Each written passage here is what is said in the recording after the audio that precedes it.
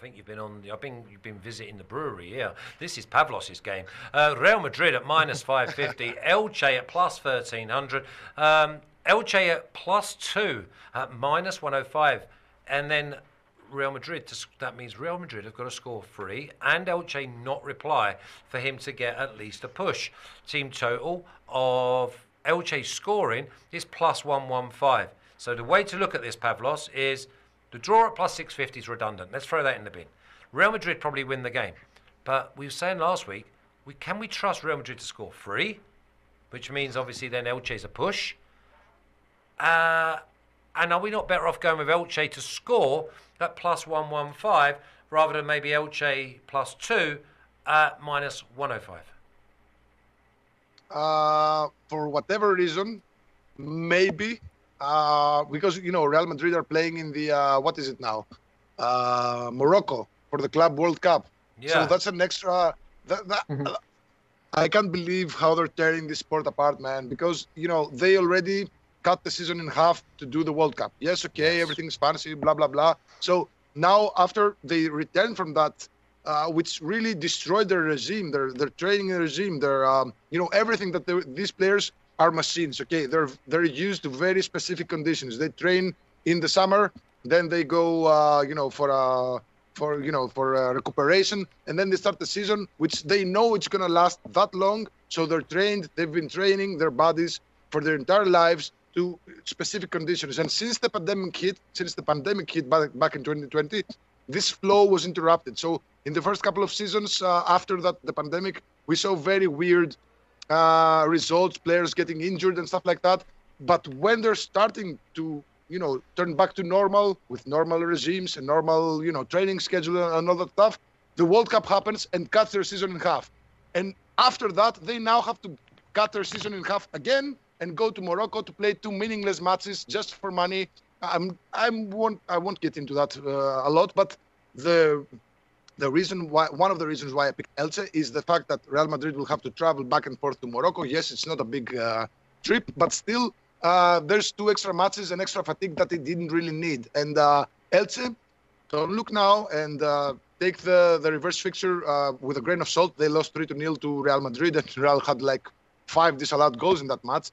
But traditionally, in the last 6 matches, they don't lose easily. Last season, they had a draw and a loss by 1 goal in the league, and a goalless draw in the Copa del Rey. The season before that, they lost by 1 goal, and then they held Real Madrid to a draw. So I'm not so sure what the extra fatigue is going to do to the Real Madrid players. Elche are fighting for their lives right now. They've grabbed 5 points in the last 4 matches. I wouldn't be surprised if they somehow grinded a result like a 0-0 or a 1-0 loss, a 2-0 loss at worst. So I'm buying 3 results. I'm buying Elche to win, the draw, Elche to lose by 1, and the safety of Elche to lose by 2 goals. I'm all in for that. I'm taking I'm taking that. 4 bets. I'll tell you what, Mitch has made a statement that, Mitch, I know that you know the time of day. You have gone right out on a limb because you've gone with Real Madrid minus 2.5 at plus 151.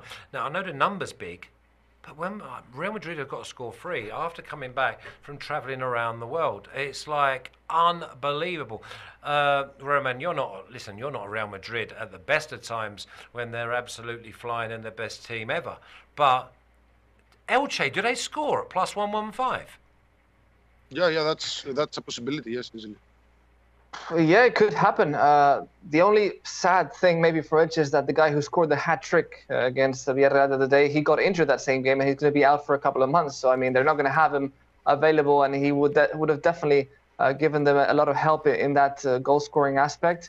Could they score? Yes, but honestly, what I do see is if Madrid win, it will probably be a very short result. I don't think it's going to be more than a 2-0, 2-1, something like that. You see, I don't think Madrid are going to come here and scoring goals. Also, Vinicius is suspended for this match, and he tends to play better at home because we've seen how away from the Bernabeu, he easily loses concentration, starts complaining to the referees, talking to opponents, and his mind just goes elsewhere and doesn't really perform as well as he does at home. So big miss, of course, because we saw Vinicius the other day in this previous game, from the World Cup, FIFA World Cup for clubs, where he had a really good game. He scored a goal. He was shining there, and I think that he could have kept up that momentum. But of course, not having him is a bit of a setback, and we'll have to see if Courtois is also available, because he hasn't played these last few games the last game in the FIFA Club World Cup. Aside from that, I think Madrid should be capable of getting a win, but I don't see them getting a big win, and I just can't really say 100% that Elche would score. There is a possibility, of course, because Madrid are going through this bad streak, we could say, where they're really struggling to get the results they need. But I mean, it is still risky to trust Elche too much. Yeah, I mean, it is one of those where we're actually talking about Madrid and can we trust them?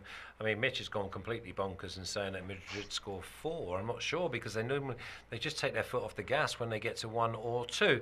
Okay, let's have a little look at the official pick, and then we'll have a look at all the picks.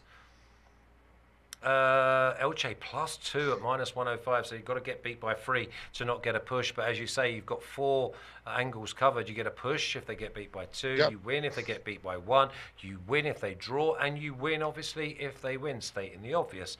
Okay, TS Live saying first half Elche to score or 0-0 draw, so maybe you're getting +1 Elche in the first half as well. Maybe that's the way to go if Real Madrid have got a little bit of lead in their legs after they're travelling. And remember, they're not at full strength either. So maybe that's the way to go. Elche +1 in the first half.